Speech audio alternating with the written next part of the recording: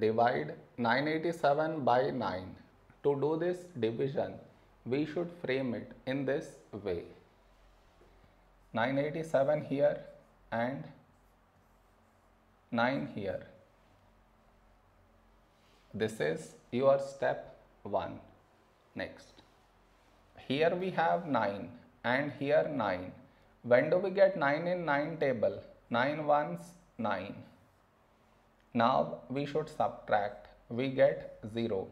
After this, bring down the beside number. So 8 down. Now here we have 8 and here 9. 8 is smaller than 9. So we should bring down the second number. And the rule to bring down second number is we should put 0 here. Then only we can bring this number down. Now 87. A number close to 87 in 9 table is 9 9s 81.